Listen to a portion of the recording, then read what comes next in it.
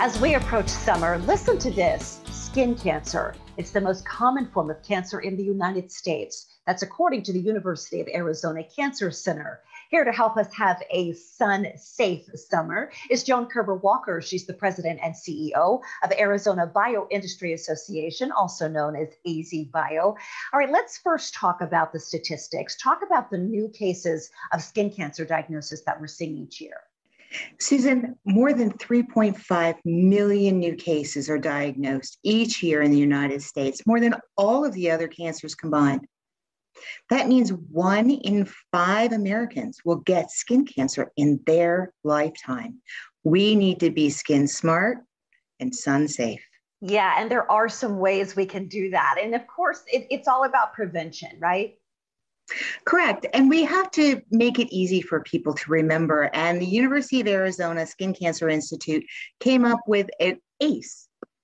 And that stands for A, avoid the sun between the hours of 10 and 4 p.m. when it's the strongest. C, cover up with sun-safe clothing and SPF 30 or higher sunscreen. And you have to keep applying it. It wears off. And then the last one, E, examine your skin regularly for anything that looks unusual. Yeah, that's all about being vigilant, right? If we see something, say something. Absolutely. And when we're looking at things, we don't want to be concerned about every bump, every mole, every little rash. That doesn't mean it's cancer.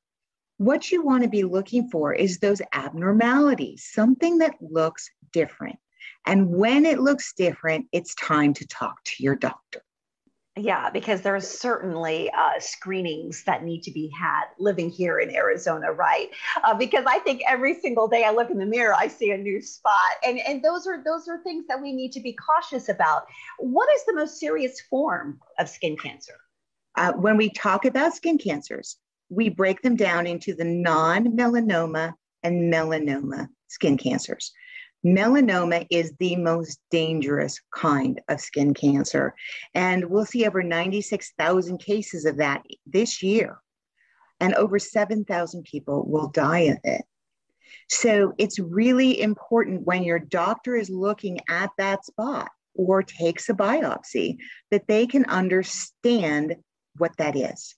And so we're really excited about a company here in Arizona called Castle Biosciences. Castle has developed genomic tests that can look for melanoma as well as squamous cell, which is a non-melanoma skin cancer, and help doctors determine the best course of treatment so the patient gets the best outcome.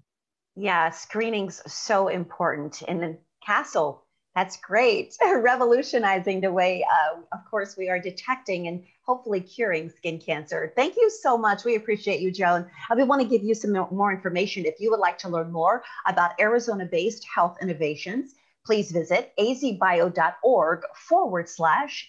Advances.